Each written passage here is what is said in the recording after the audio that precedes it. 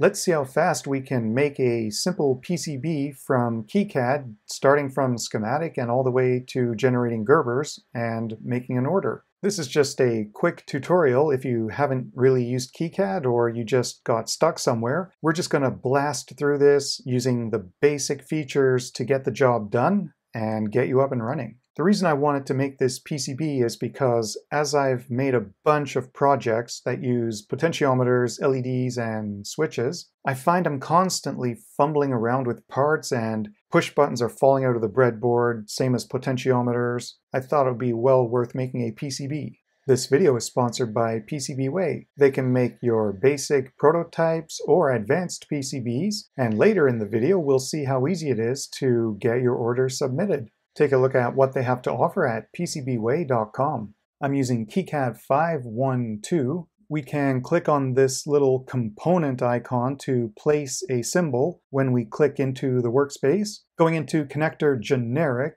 I'm going to need 1 row 4 pins and 1 row 5 pins, so I'll add those. I need a potentiometer. If I don't know where to look, I'll just start typing pot. I also need a resistor. I need an LED. I need a push button, so let's look under switch. And I'm going to need some VCC and ground symbols. So we click on this power port, click into the workspace. I just look for VCC symbol, and I'll include this, and ground ref. So there's one of everything I need. These have question marks on these reference designators. I'll go back to this arrow tool for selecting items. I can click on this and then E for edit, and I can call it D1 or whatever I want right now. But if we leave it as question mark, we can use this annotate symbols command. It will automatically assign these reference designators. If I just go to the main part and click edit, I don't want to see this value, so I unclick show. So I'll do this on all the parts. And now we also need to make sure there's an associated PCB footprint. So if I, again, click edit, there's no footprint here. So if I click into this, I can click this library book icon and choose a PCB footprint that's appropriate. So on this list of libraries, connector, pin header, if this one's going to be a 4-pin, then I need 1 by 4. So I choose this, and that's through hole, vertical, 0.1 inch, just what I need. So double click this and OK. And now the potentiometer. So I edit, click the footprint library, and now there's a potentiometer through hole library here. So I'm going to go with this. Double click.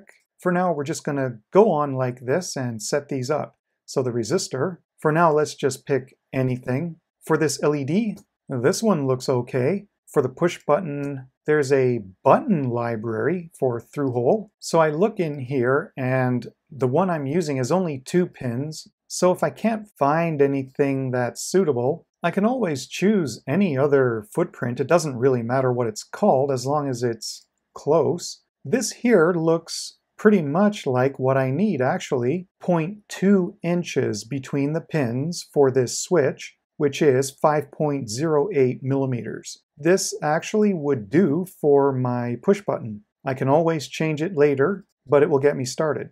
I'll move some of these aside so I can click on it, and the keyboard shortcut M for move and R for rotate. So here's what I want to do. I want the middle 3 pins to go to the 3 pins of the potentiometer. I might want to change my grid to make the placement easier, so I'll go 50 mils. Then when I move the parts around, they'll snap into place. So I can use this place wire tool and connect those potentiometer pins. Then what I want, VCC on this side and ground on the other side, wire those up on those end pins. These are going to be pin headers on the board. So if I just want a potentiometer, all 3 pins accessible, I can put DuPont wires into here. But if I want, say, just the wiper to go to an analog input on a micro, and one of these is going to be ground and one's going to be VCC, I can put a jumper on these 2 pins and on these 2 pins, and I just need 1 DuPont wire to go over to a micro. And now that I've got the one set up, I'll select this and then right-click and duplicate block. This 4-pin header, this is going to be my incoming power and ground. So I will duplicate this VCC and ground. So for the push button, I want it to go to ground. I'll bring a ground symbol over. And I notice this is off grid. I can't really click on that terminal. So all I got to do is move and it snaps into the grid. So I just place it somewhere and now go back to wiring tool and I can connect that up. So I'm just going to bring a wire out, right click, wire end. So it will just hang there. And I'm going to use a net label. So I click this tool, click there on the wire and call this switch 1 and click to place it here. And any other place that I name a net switch 1, it'll be connected without all the messy wiring. And I will bring out a wire here and end wire. Call this one switch 1. I actually want 8 switches and 8 LEDs, so I'm just going to duplicate, copy, paste sort of thing and get this all set up. And this is what I end up with. So again, if I use this annotate tool, if there were any components with question marks on those reference designators, this would fill them all in. And now we need to generate a netlist. PCB new is what we're going to use in KiCAD for the board layout. So we just say generate netlist. And now we can either click here to run PCB new, or we can double click the PCB project file here or run the PCB tool right here. Now we are in the PCB tool. First thing I want to do is bring in the netlist of components from the schematic. We update PCB. There's all the parts. I'm going to put the grid at 100 mils, 0.1 inch.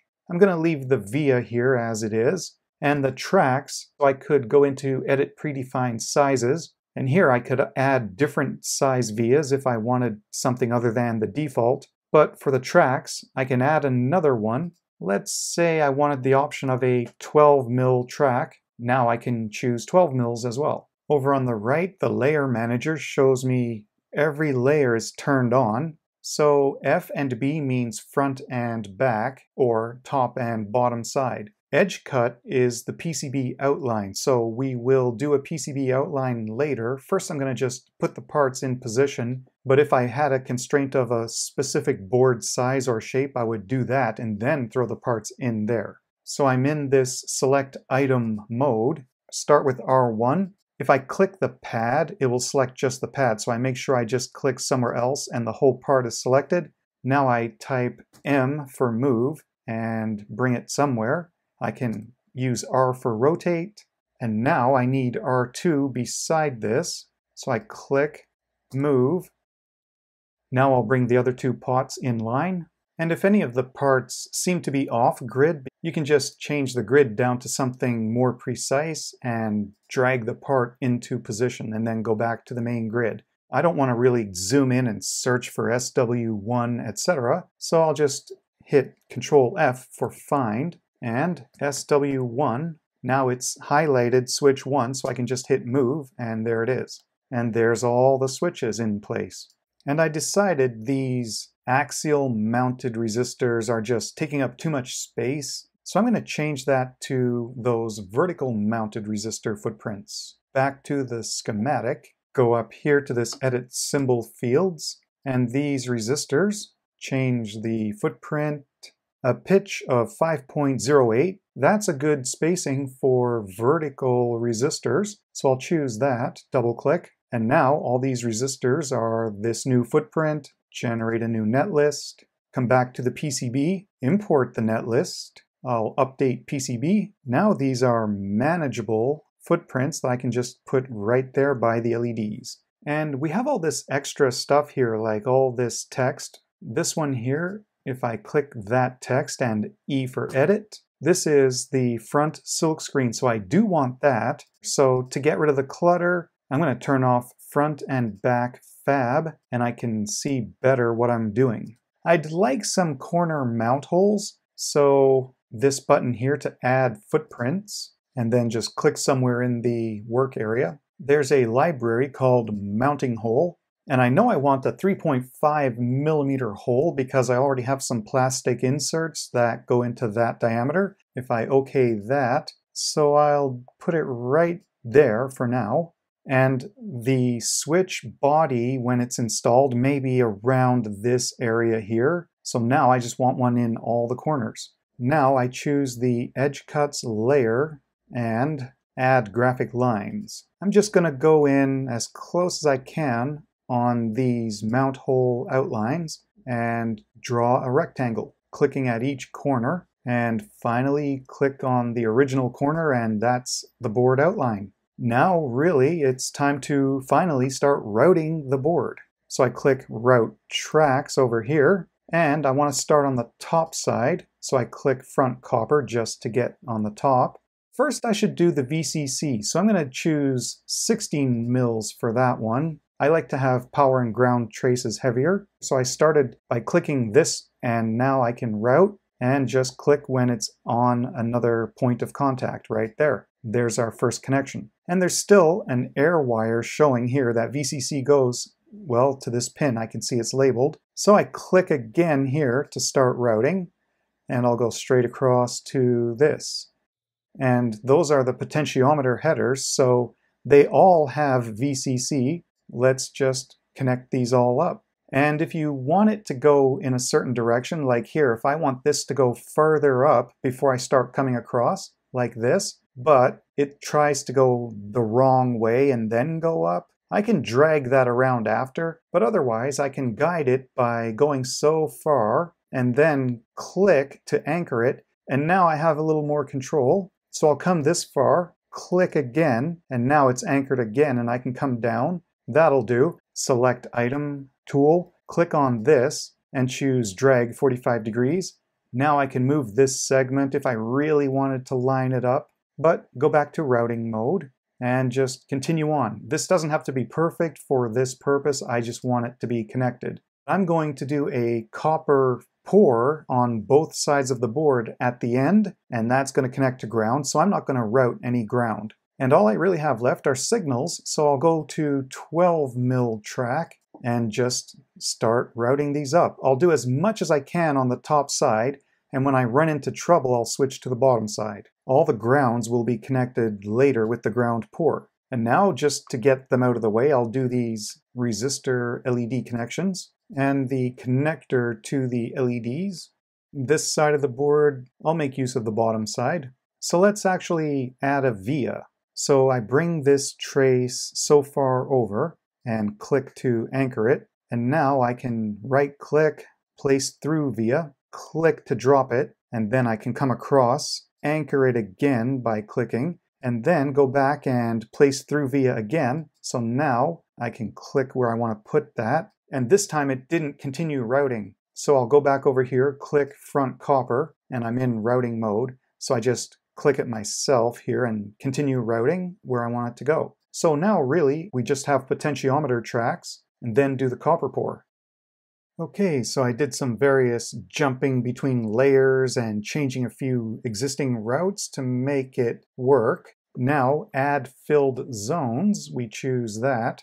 So I'm just going to trace around the board outline. You have to choose what net, if anything, you want that copper to be associated with. Right now we're adding it to the front top side copper. So now we start drawing around the edge cuts. And it doesn't matter exactly where it is, because it will have a minimum clearance to the edge of the board as well. So we just need to complete this rectangle. And now there's the automatic clearance from the edge of the board. So over here where it is ground, there's the spokes connecting. Now we want this same thing on the bottom side. So we could redraw like we just did, or we can select this, duplicate, and just click to drop it in place. So we just click, and there's two, so we just choose either one we want. And now E for edit, so we can edit the properties of this specific one, change it to bottom copper. So if I turn on front copper, there's the ground pour. If I turn that off, turn on bottom copper, it's also got a ground pour. Now we want to set up silkscreen text. Instead of showing the filled areas, we can say don't show them. So I'm just going to go move all these reference designators. Click to select, M to move, and then R to rotate. The only thing to make sure, anywhere that there'd be exposed copper, like anywhere you're going to solder, you don't want the text on there. These mount holes have this reference thing here. I don't want that. It's on the silk screen. If I click it and edit, I'm just going to say not to make it visible. I've labeled which header pins are switches and diodes, LEDs. So the way text works, you click the text tool, click somewhere on the board, make sure the layer will be front or back silkscreen, whichever. And the width and the height, that's something you can play around with and just make sure it's within the manufacturing capabilities of the board shop you're going with. I want to insert a couple of logos. Click to add footprints and click somewhere on the board. And there's a symbol library here. So this one. And I also have a graphic logo I'd like to put on the bottom. So this is a library part I've already had. So I'll bring this in. Now it defaults to the top side, so I'll just place it here. So now if I click it and edit, I can move it to back side. Now it's on the bottom and it's mirrored because any text on the bottom side, we're looking down through the top of the board, so we would see it mirrored. So now let's just re-pour the copper and let's do a 3D view. So view, 3D viewer, and that is how the board may turn out. Some components don't have anything associated, so we don't see any buttons or potentiometers based on these footprints, but there's the LEDs and the main headers. Before we generate Gerbers, let's make sure we didn't violate any spacing or clearance type things. Let's do a design rule check. So I have 3 errors. Courtyard overlapping. Okay, so I have 2 separate connectors side by side. I purposely, knowingly overlapped them. So now we go to this plotter tool right here to generate Gerbers. So we need front and back copper. We do want silkscreen front and back. Of course, we need solder mask and the perimeter of the board. And I'll say plot, and it made all those layers. We still need the drill file, so now we click to go into generate drill files. And this is how I have these set up. So I just click generate drill file, and it made a plated through hole and non-plated through hole separate drill file. So I close and then close again. So now we have the manufacturing files. We can close this PCB design tool, make a zip file, and that's what we're going to upload to a PCB manufacturer to order the boards. When we have our Gerber zip file, if we want to order from PCBWay, we can go to PCBWay.com, click on Instant Quote. Since this is a very simple board, we are ordering single pieces, it's not panelized, and we would enter the length and width of the board based on what we measured from our design tool.